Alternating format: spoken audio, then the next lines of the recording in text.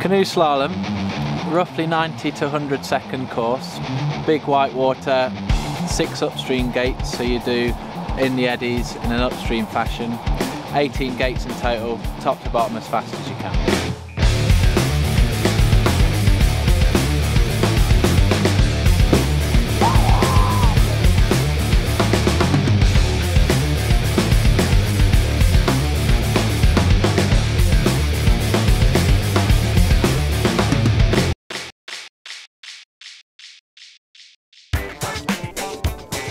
So you only get one run at the course with no practice. So all your preparation has to be done from the bank. So from the bank we'll see there's big white water, big stoppers that if you hit straight on will slow the boat down. So we're looking for the line that will take as little boat speed off and keep the boat running as fast as possible. And you're thinking ahead to what you need to do to be in the right position 2 or 3 gates in advance. So you may be swinging out wide to take some speed back so you can get across the river ready for the next downstream gate. The upstreams, I think for a lot of people, are where the race is won or lost really. You've got the biggest potential for loss of time because you have to go upstream, paddle against the flow. It's very easy to lose the boat speed there, easier than it is on the green gates going downstream. The only thing that makes a difference other than your pure raw speed is if you hit one of the poles. If you hit a gate, then that's a 2-second penalty added onto your time. So each time you touch a gate, a different gate, a 2-second penalty is added. And the biggest penalty that can be awarded is a 50-second penalty.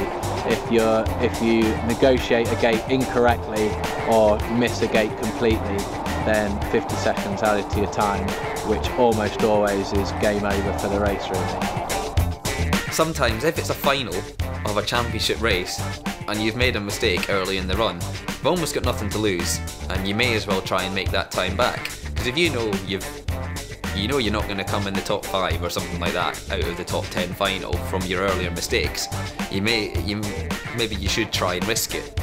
So you've kind of got to weigh these things up in the run, which is pretty tricky to process that information and come out with a rational decision. Usually the best plan of action is to stick to your plan, regardless. The 2 main categories of boat are kayak, where you sit in the boat with your legs in front of you and you have a double-bladed paddle, and a canoe where you kneel in the boat and you have a single-bladed paddle. And then you also have the C2 event, the double canoe, where you have 2 people kneeling with single paddles.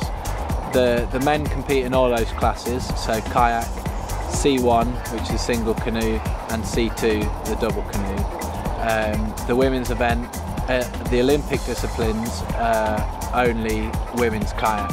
There's no C1 event or C2 event for the women at the moment. In normal internationals now they've just started the women's C1 event, but that's yet to be made an Olympic discipline. If C1 gets put into the Rio Olympics in 2016, then I'll spend a couple of years probably focusing on my C1 just because I have the ability to go to those Olympics and do well, hopefully. It is quite hard in many ways. Like, I'm a lefty in C1, so I forget I have my right blade in kayak, and sometimes I come out and up and do like loads of left strokes. I don't focus on kayak, but I put almost a lot more effort into kayak because C1's like, as long as I get the lines right, especially on this course with the flow of the water, as long as I get the lines right, I'll be fine. The kayaks are normally the fastest down the course at a competition, but the bigger the white water, it tends to bring the times closer together with the C1 class. One of the main differences is because in a C1 you kneel and all your weight is central, it makes the boat really easy to turn and makes the bow very light, so you can do incredible things on stoppers because you're a bit more cork-like, a bit more buoyant. Whereas in a kayak you've got a lot more weight in front of you, but you also have a double paddle, so you can get blades into the water a little bit faster and generally in a straight line make the boat move faster. Yeah, making a slalom C1 go where you want to go is actually pretty difficult when you first start.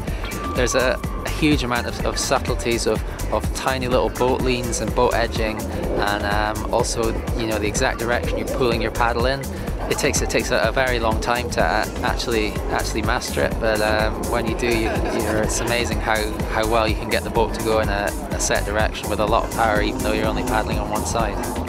The C2 again brings into an element of coordination and teamwork between, so it becomes even more difficult, and you've got two people to get through every gate that's still the same width and the same size, so that's much more of a challenge. So much of it's a joint responsibility, even really subtly. You know, it might be the other person's stroke, but you could do things to help that work, or you could do things that could actually stop it working. So I'll do more turning when it's going to the right, and Etienne will do more turning when it's going to the left, but we're both helping that happen, and on the white water it's got to be like that here. And an interesting thing I think is that being sitting behind, I can't see the water that we're immediately about to negotiate.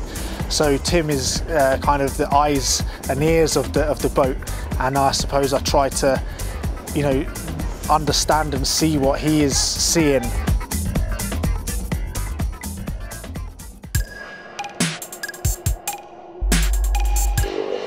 Canoe slalom can take place in so many different venues. At the lowest level, just on flat water lakes, hang a course over the lake, progressing up to being on rivers where the water's moving but you've got no white water, and then right up to the most modern Olympic course like you have at the Lee Valley Whitewater Centre, where you've got a man-made concrete channel with movable obstacles and the water's pumped to the top and then runs down.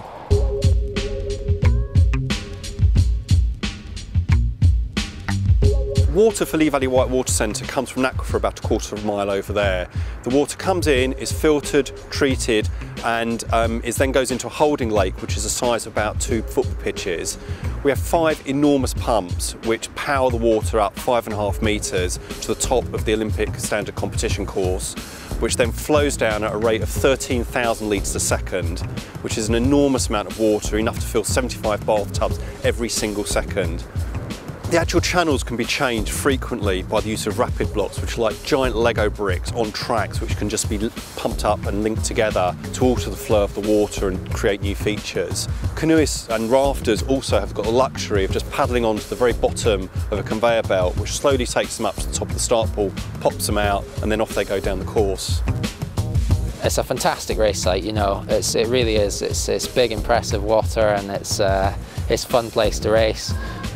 The fact that we've got this venue at home means that there's not that pressure to travel into Europe through the season, so we can really prepare for major championships from home. I think is a real strength for us now, and the international people want to come here, whereas we've always been joining their sites. The Germans, for instance, they have a race in Augsburg every year, and we're the talking point now, and I think that's something that's really good.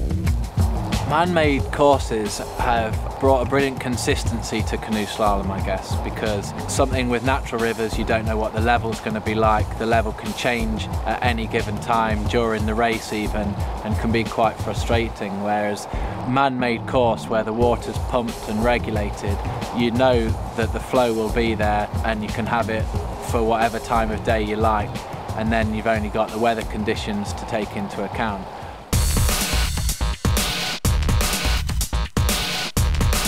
International competition's interesting in the fact that one of the factors that makes the most successful paddlers really successful is that they're able to take an environment that is inherently hugely variable and make it possible to bring such a high level of consistency to it. It's just a sheer number of people that are very, very quick.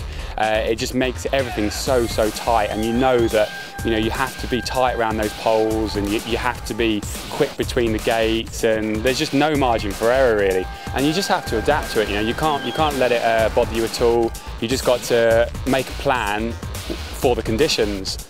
You aim to get those results, you aim to medal at the big races, but you still want to be the best at your game, and to be consistently up there is what you really strive to do. it doesn't always go your way, especially on such a difficult course. It's so difficult, and you have the slightest error and you're completely offline, and that race is gone. And then, you know, a weekend doesn't go your way, but you always know it goes through 3 races and it goes right down to the last run, and we saw it today again. And some, when they're a bit angry, they even paddle better, and it brings the best out of people.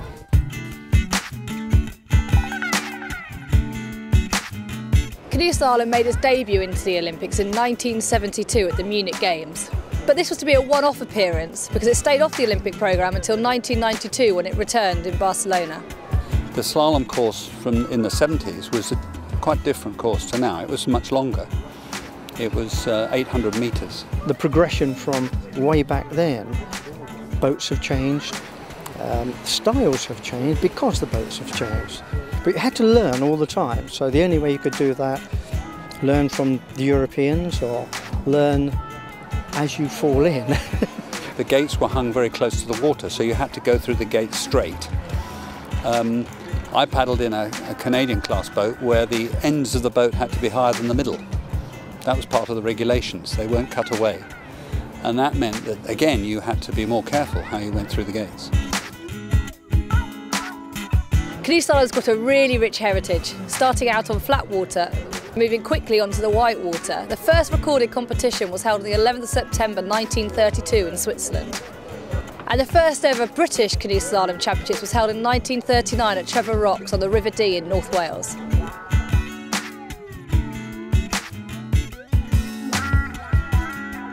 The spirit of Canoe Slalom has hardly changed, but the sport is almost unrecognisable.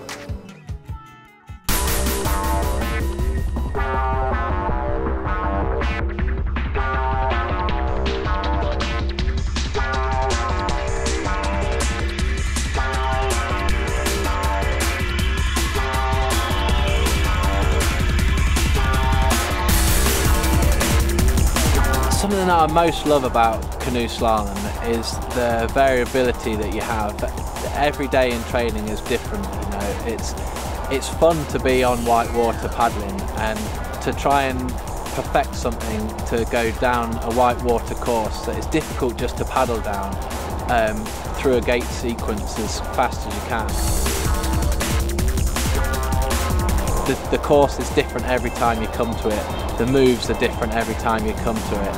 And it just makes it so enjoyable to go and do every day.